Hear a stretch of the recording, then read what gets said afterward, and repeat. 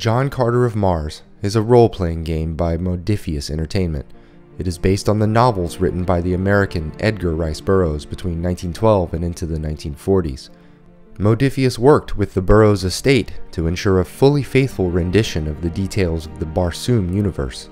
The rest of the content of this book is made up of the so-called 2D20 system, which Modiphius has used in a couple of its other RPGs. This game was originally funded through Kickstarter and offered up some outrageous higher tier rewards for their backers. I am only reviewing the core rulebook in this video. Adventures in John Carter of Mars take place on an alternate reality version of Mars called Barsoom. The original novels were written as pulp action romance in their day, where the good guys fought the bad guys and the hero defeated tyranny at the end of the story in bold fashion. What makes this actually interesting is that Burroughs wrote 11 novels in this world and meticulously built a planet filled with not only one or two kinds of Martians, but almost half a dozen, each with their own culture, history, prejudices, economy, and legend. Due to the fact that the game's creators worked with the Burroughs estate on this project, you can expect that every detail of the setting is going to be accurate. For example, there is an eye-popping amount of detail put into describing the equipment and vehicles of Barsoom. It's a lot to take in. For GMs who just need the basics to get started, some of these text walls are brain-melting, but for those who want maximum granularity, you'll get it. The same goes for virtually everything else about Barsoom in this book. The history is presented in 3 eras, all based on the phases of influence by Earthling John Carter himself. You'll also get a rundown on the biology, naming conventions, clothing, food, religion, social customs, entertainment, crime, technology, architecture, and resources of Barsoom. Then there are the main races. You have the Green Martians, which are fierce 4-armed warriors who stand 15 feet tall. The details of these Martians goes on for pages, organized more into an anthropological framework than one for a GM trying to run a game. You have the Red Martians, which like the Green Martians are divided into separate kingdoms. Unlike the more primitive Green Hordes, the Red Martians fly airships and have a more complex system of honor and civilization. They are generally split between different city-states and kingdoms across the planet, and every single one of them is lovingly described in the book. Then there are the near-mythical Yellow Martians, the nefarious White Martians, the dominant Black Martians, and last but not least, Earthborn. In the canon, humans from Earth, or Barsoom, travel to Mars as a sort of facsimile, wherein a copy of one's body is left back on Earth in stasis. The 2012 Disney movie does a decent job of depicting this phenomenon. If you play an Earthborn in this game, you are generally expected to be someone from the Civil War or Reconstruction era of the United States, but can obviously deviate and be whoever provides the most fun and entertainment for the story. The book goes into the beasts of Barsoom, detailing 16 main types. For whatever reason, half or more of the beasts are not illustrated, even though the reader could use some visual aids on some of them. They are otherwise all well described.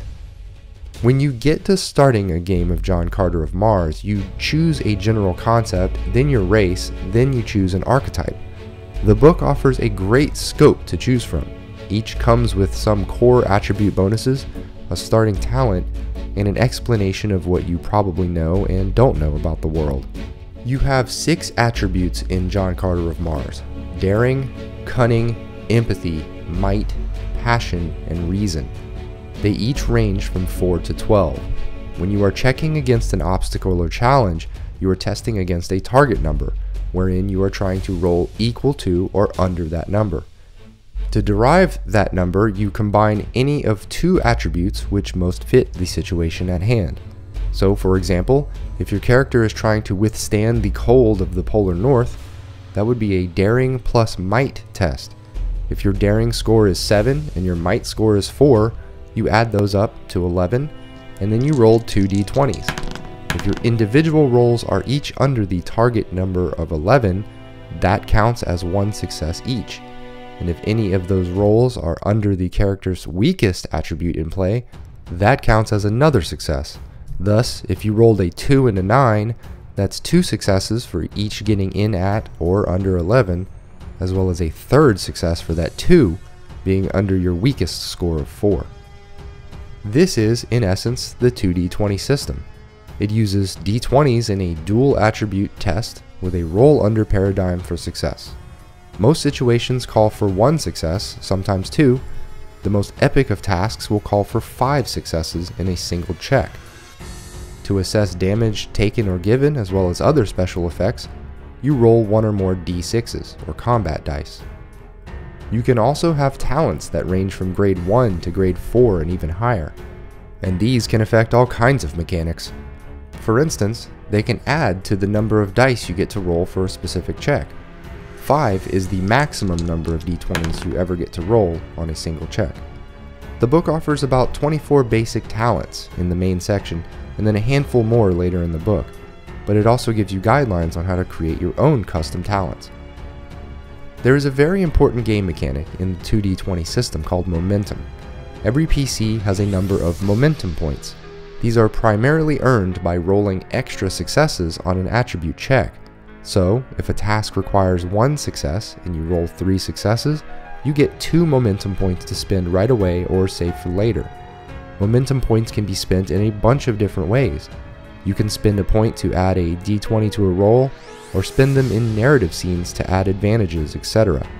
The book lists some suggested ways to spend, but you can negotiate with the GM on other creative ways to spend these points. In each round, a character has a conflict action, a movement action, free actions, and spoken actions. These can be expanded per turn with talents or limited with complications. You can take 3 types of damage: confusion, fear, or injury. You sustain certain types of damage depending on which attributes you used to defend against that damage. Your maximum capacity for each type of damage is determined by the highest value of either of the related attributes. When you accumulate enough of any of these damage types, you start suffering rolls for those related attributes. When you max out, you will either black out, flee, or otherwise become incapacitated. The book has a massive section on how to run a game of John Carter. Just like with a lot of these kinds of sections, there are some real gems of wisdom, as well as a lot of rehashed information that you've probably read or seen somewhere else, or perhaps derived out of experience or common sense. The Champions of Barsoom and the NPC Archetypes sections are a fascinating collection of NPCs adapted from the novel. There are 28 in all, and each come with basic stats, some talents, and background info. Slightly more concise are the generic NPC descriptions, who each get core stats, a talent, and a couple of paragraphs of description.